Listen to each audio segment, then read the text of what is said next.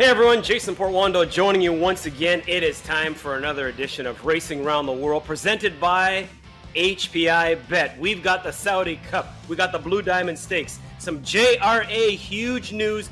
Woodbine Mohawk Park is back, and so too is that bet battle. Let's roll.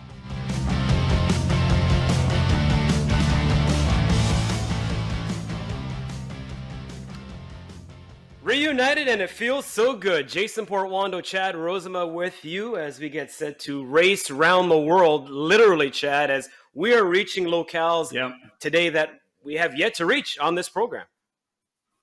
All over the place, and you know what? One locale we're super excited about is basically in our backyard, Woodbine Mohawk Park, and you talked about it. We were so happy they're back.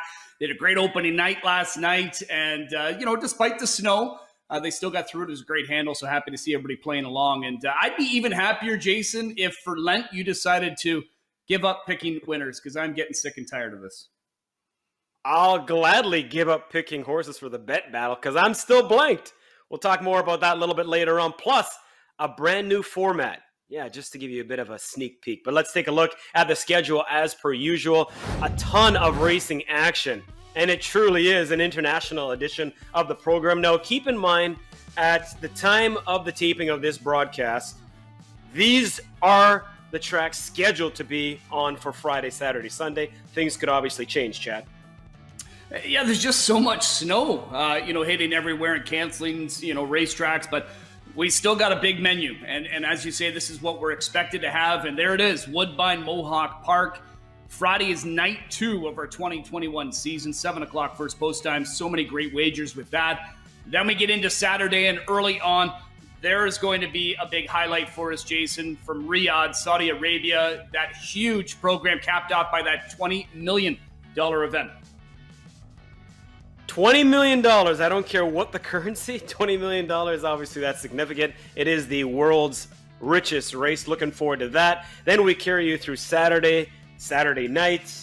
Big news, courtesy of the Japan Racing Association. Klaus Ebner, Senior Manager of Simulcast Wagering for HPI Bet, will drop by a little bit later on in the program to break that down for us as we go through the rest of the weekend. But of course, the headliner will be that $20 million race. And even though we have all these racetracks, I can guarantee you that people watching and wagering on those events will have their eyes fixated on the huge anticipated battle between Charlatan and Knicks Go. Chad and I will have our selections coming up, but let's talk some stakes here, partner. Yeah, well, Australia, it'll be Saturday for them, but it's going to be late tonight. On the Friday through HPI Bet. Caulfield, headlined by the Blue Diamond Stakes for the 2-year-olds, $1.5 million Australian dollars for that Group 1. It's an all-stakes card. It's going to be fantastic. And then we get into Saturday, and yes, all stakes again at King Abdulaziz Racetrack. Saudi Cup will cap it off in race number 8, and that is expected to go at about 12:40 Eastern Time on Saturday. And again, you can watch and wager through HPI Bet. We've got so much great stuff. And then you talked about it going all around the world, Jason.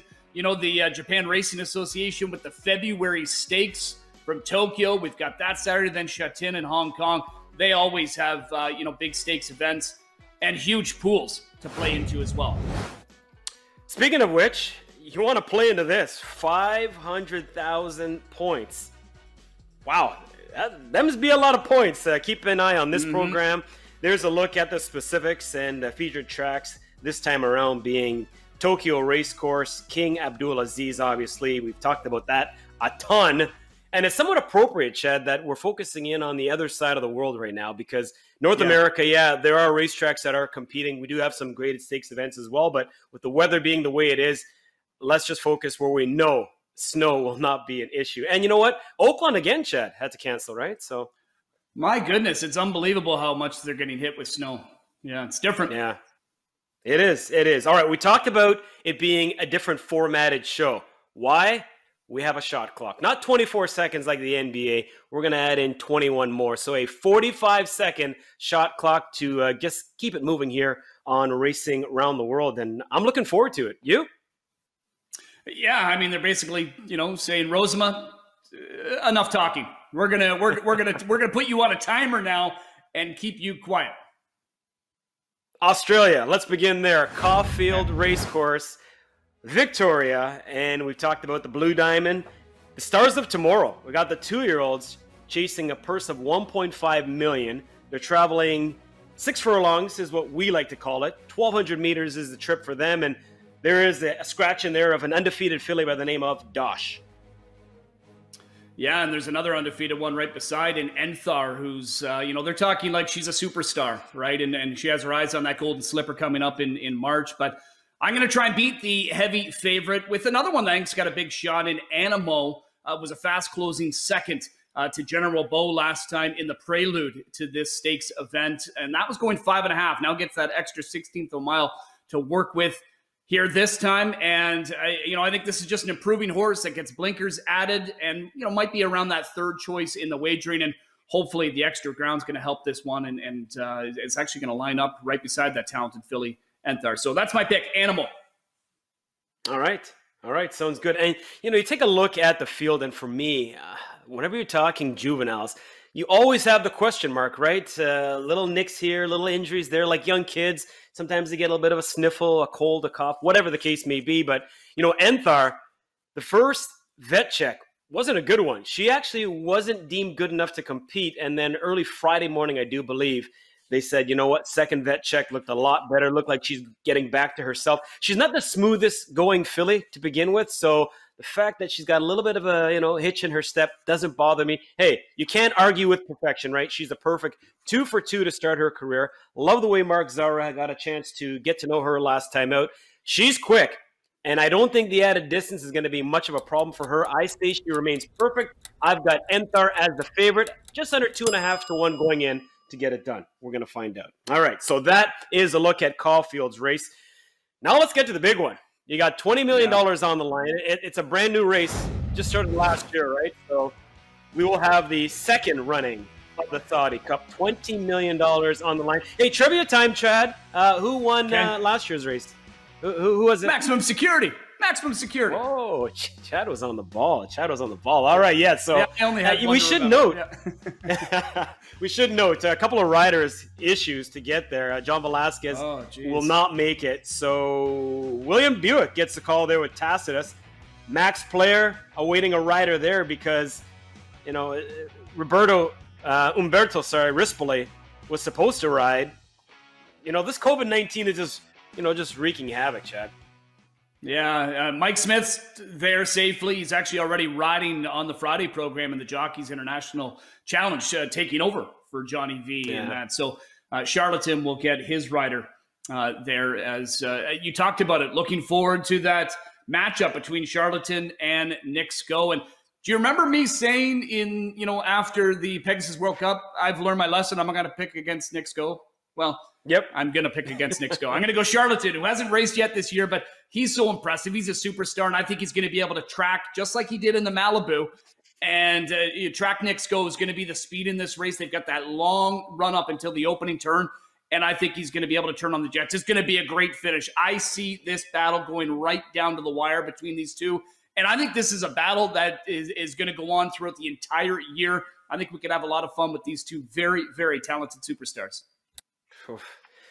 I'm with you. Don't want to say it's a 2-horse race, but really feel like it's just a 2-horse race. I mean, you got the undefeated Charlatan. We know about the resume that he comes in with. That resume does not need a cover letter, as I like to say. Nick Sko, undefeated since going to Brad Cox's care, and this horse is just a flat-out freak. And I tried to beat him last time out, but I learned my lesson. Unlike you, Chad, I will not mess with Nick Sko. Not only is he quick, but that velocity. He can keep it going for such a long time. So, hey, that is a scary combination. So I think Nick Sko, just keeps going. And I think he just runs that win streak to 5, if I'm not mistaken, 5 or 6, whatever it is. Mm-hmm. And I like the fact that Rosario makes the trip. But I will say this. If our two horses battle each other into submission, Mishriff really intrigues me. Lone dirt start at that course wasn't all that bad. Finished a pretty good second. So Mishriff is the wild card for me. Do you have a wild card or no? I didn't go that way, but maybe try and pick a closer because it is a deep track. Can get to be a little bit tiring there with that Saudi sand. So, maybe look for a price if these two do battle it out. All right, a couple of 4-race win streaks on the line. Looking forward to that. Well, also looking forward to what we have coming up. Woodbine Mohawk Park. We'll have that a little bit later on. But big news for those of you who like to wager on Japanese racing. Been there, done that. HPI bet members will like this. We've got Klaus Ebner. Had a chance to speak with him earlier this week. He's a senior manager of HPI bet, simulcast, and wagering. Big news, and he's going to share it with us right now. Thanks very much, guys. I hope you're both doing well. So through HPI, we're going to offer 24 Grade 1 race dates from Japan this year. We'll start off this weekend with the Grade 1 February Stakes from Tokyo Racecourse on the dirt at a mile distance. This is a winning or in challenge race for the British Cup Classic, so maybe you may see a horse winning here. That race is in Del Mar in November. So you're going to ask yourself, well, what's in it for me? Well, it's available through me through HPI Wager on Japan. So we do have two 50% takeout pick fives, so an early and a late pick five, and we also have a 50% super high five available for you. In terms of the wagering, you're going to say, well, what else is there? How do I bet these races? Well, the pedigrees are very simple. They're all American oriented. So you're going to see horses by American Pharoah, Empire Maker, etc. You'll figure it all out. No problem. And in terms of jocks, that's where you want to focus on in terms of how to make your real money is in terms of the jocks in this race. So in North America, we have, big money Mike Smith. Well, in Japan, we have big cash Christophe, if you will. Christophe Lemaire. Big money rider, wins at over 20% strike rate. So you look at him as one of the jocks, as well as others such as Yuga Kawada, Yutaka Take, and Yuichi Fukunaga. And then in the February Stakes this weekend, which is, again, a Grade 1 race on the dirt, we're going to focus on two horses here that I think have a big shot.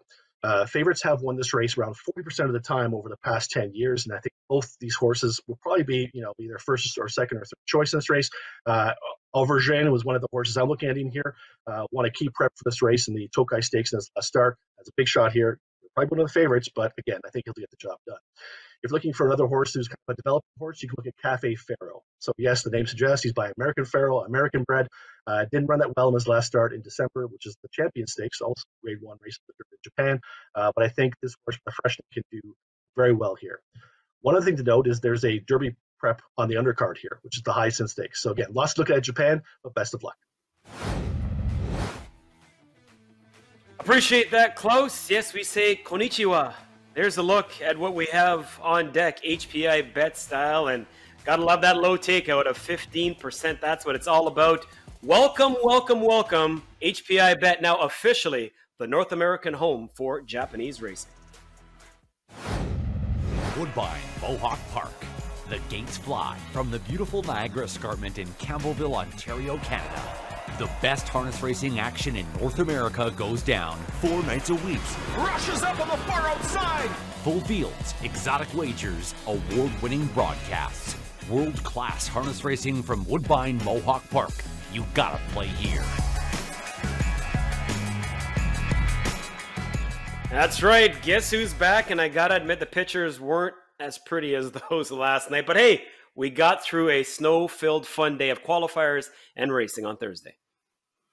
Yeah, and I know we're starting off with some shorter fields and not as many races as we're used to, but we know that'll climb. You talked about qualifiers on the Thursday morning. They had 12 qualifiers they played host to, so there are a lot of horses getting ready, and everybody's chomping at the bit. And I can give you a quick little tidbit. I spoke to Bob McClure the other day. I asked him, I said, what about drivers and, getting ready? I know the horses, they've got to obviously get ready. He said as far as himself, he's kind of fortunate because he gets to train horses every day. He's been out at Mohawk doing some training, then, of course, qualifying. But one thing he said, expect these drivers to be 10 times hungrier than they were before because of the multiple lockdowns that we've had now. I like it. Hungry is a good thing, and we are hungry to handicap some action from the Campbellville Oval. So let's jump right on in. Coming up tonight, race number 4. We got fillies and mares now winners of $14,500 over their last 5 starts. To kick off the pick 4, and it's the penultimate leg of that $100,000 guaranteed pick 5. A field of 8 on the gate, Chad. Yeah, and, talk about myself being a sucker for punishment. I hope that's not going to be the case here with Sweet Heaven, because Sweet Heaven was one that showed so much, want to go forward in her first start here for trainer Ben Bergeon. Locked and blocked. Since then, she obviously got bet down on both occasions, got used hard, and just wasn't able to see it through. She actually didn't seem to be as lively. Well, you know what? The time away, another drop down. Ben Bergeon's a trainer, I think, is going to come out firing. He did when we, came out of the first lockdown. His first week back, he actually won 7 of 19 races. and I think he's going to be even more inclined to just win. We know that he was a finalist, in the O'Brien Awards for Trainer of the Year. Ended up, settling for that runner-up spot behind Richard Moreau's, won it 8 times. But Ben wants wins, and he's going to come out with them. Solid pick, obviously. Bit of a question mark, though, with the last couple with her. And, she's going to be a small price once again. Burned money over the last couple of starts. So, I don't know. Sometimes the drop just doesn't help. If it does, yeah, she jogs. But just in case, I'm going to go for a price proposition. I'm a big fan of Hello Love. That last start, forget about it. Post-8 was just too tough. And, she was able to run and gun, get to the lead. As soon as she got there, another horse swallowed her up, gave her some cover. But then she just kind of tagged along, sucked along the rest of the way. I really feel like tonight, getting back to James McDonald, not sliding Bobby, but James has done better with this horse than any driver. 14 of the 20 wins. I think she goes back to a chasing role tonight. And if that's the case, I think she's a big-time player. And if the favorite happens to stub her toe, she's just another viable option. I'll go Hello Love, but clearly, Sweet Heaven, I agree, the one to beat. So that is coming Sean up. Stacey, Jason. I'll tell you, Sean Stacey's another trainer that just throughout the years has shown, or the Stacey outfit, they have horses ready to go off the bench too. So that's another barn to watch out for. All right, let's keep it right here at Woodbine Mohawk Park. We are going to fast forward to race number 5 coming up on Saturday's card. And for the 5th, it'll wrap up that pick 5. Good-looking field, large field. Then we got some returning horses. Hey, last time we talked about Points North on this program, we know what happened, right? Yeah, no, I know. And and Points North, you got to think he's got the advantage. He looks like the obvious one, right? Not only is he a talented horse, Jason, but he's been racing, and that's going to be a huge plus. We saw that in opening night. Pat Shepard had 2 horses sent out. They both won, and they were both horses that had been racing south of the border. But I'm going to try and beat Points North, and I'm actually going to go with Foot Soldier. Now, Foot Soldier had a 2-race win streak when we got shut down in March. That was last year in the first lockdown. When he came back in June, what did he do? He extended it to the hat trick. He's a classy horse. I think the draw is good for him. I think if they mix it up enough, look out for Foot Soldier. I believe Nick Gallucci will have this horse ready to fire on maybe not all cylinders, but I think enough cylinders to be able to sweep by, and hopefully at a price, because he won at 12-1 when he returned off the layoff last year. Well, there are no wrong opinions going into any race, but I really feel like that's the case here in this one. You can go in several different directions. I'm going to go Evenwood, Son of a Gun. Last time got to the front, couldn't see it through. I have a feeling that tomorrow night when he steps into the paddock, he's going to look around and see if he sees Sintra or if he sees so much more. And he's like, hey, I got this. I just feel like a little bit of a drop could help. Bob obviously knows the horse well enough. Doesn't have to be up front, but I just kind of feel like that's his preferred style. 34-time winner. A horse that has a ton of back class against a field that is a little bit tricky. So this is a perfect race, in my opinion, to wrap up the pick 5, because even if you get to this last leg, if you don't have enough coverage, in my opinion, it's pretty tough. Points North, Osceola 1-1 on opening night, and maybe that one just returns to the good form from the Meadowlands. Wide open, but I will go Evenwood, Son of a Gun. Any X factors in there for you? I like your horse. I like mine, obviously, and then Points North. To me, they look like the 3 ones. I think Torn Hanover is another one for Benny B that you could toss into the mix there. That's just a good race. Saturday, I know we have some shorter fields Thursday and Friday, but Saturday is a solid program. All right, it's that time. It's that time. Cue up the music. Yeah. Ooh.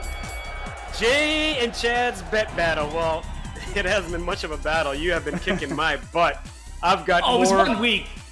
More O's than the word good. Yeah, well, last week, we should note, your horse got scratched, so your exact didn't even get a chance to get off the ground. My horse, Enforceable, was awful. The favorite did win, and you've been just taking it to me, so I guess you should go first. Yeah, look at that ROI. Seriously? Whatever. Yeah, I mean, again, we had a refund on our race last week. I wish I could have made a change. I'll tell you what, if I would have made a change, I would have lost. I would have lost because I would have put, was it Strawberry Wine? Is that the horse's name, I think? Some type of wine. Blueberry wine, something like that. Yeah, something like that. Yeah. Everything you drink. Everything you drink. Yeah. Exactly. So let's talk about this bankroll. So if you're just watching us for the first time, welcome aboard. We get $25 to play a race. Producer Luke Van Belkom selects the race, and this week he's going to go with the 10th from Woodbine Mohawk Park on Saturday night. So this is how we're going to wrap up the work week. And a lot of intrigue here. I think the favorite's going to be tough, but if the favorite slips up, it's going to be a wide open event. And a bunch of these coming out of the valedictory series, which didn't get completed. Of course, Boxing Day is when we always have that final. I'm hearing that the final will end up being somewhere around the end of March, so these horses will kind of continue to bet into it, or, prepare for it. But I'm going to go with Cold Creek, Cabo, Captain Video. They're the main ones. But then I'm throwing the 1, 4, 5, 7, 9, and 10 in behind in that third spot. So everything revolves around Cold Creek, Cabo, Captain Video being the top 2 finishers, and I feel really good about that. I think Jameson, it just gets along with this horse, and he's going to be the bigger price than Captain Video, so I'm just going to go with him as well as a $10 win bet on top. And then, did I even do an exact? I did. Just a straight up 2-6 in here. But I will say Captain Video, who had some issues with his gait in the first couple of starts here, he was awesome in that last outing. Super powerful on the front end. Yeah, I agree. I really feel like the first outing off the qualifier there for Captain Video, just trying to get him around there without making a mistake, and all on his own, he came home in 26 and a bit. That last start obviously was a winning one. I don't really like favorites, but sometimes you can't beat them. You got to join them. So I'm going to play a try. There's a look. 6 with 2 with 1, 4, 5, 7, and the 10. And flat out win bet to maybe just get on the board. I need to get on the board here, Rosie. So even if I get 6 to 5 and he wins, I'll be happy with that. I just need to get rid of those damn zeros on the board there. So we'll see what happens. So win's a win. A win, exactly. So next week we get a chance to recap it. Maybe we can both win. Is there a way that can happen? Is yours all just 2-6? I can't remember now, or is it 6-2 as well? It revolves around that, but then I've got a little bit more that center's just on Cold Creek Cabo, but we can both win the try. If your horse wins, I've got it mixed up. We should point out too that wagering this weekend on Woodbine Mohawk Park's program through HPI Bet, 3% cash back if you bet more than $250 on the program from Thursday right through until Monday. All right, should mention as well, coming up tonight, Jeff Bratt, Monique Vag will guide you through the program. And then you are back in the chair on Saturday. I guess you can't wait to get back too, right? Yes, sir. Reunited with the Parlay Queen. Looking forward to just kind of getting back and seeing people, even if it's from a distance. All right. Thank you to everybody who helps make this show possible. We need to shout out Klaus Ebner for his words of wisdom there at the Japanese Racing Association. Our producer, Luke Van Belkom, everybody, the entire team at Woodbine Entertainment making this show possible. For Chad, I'm Jason. We'll see you next week for another edition of Racing Around the World.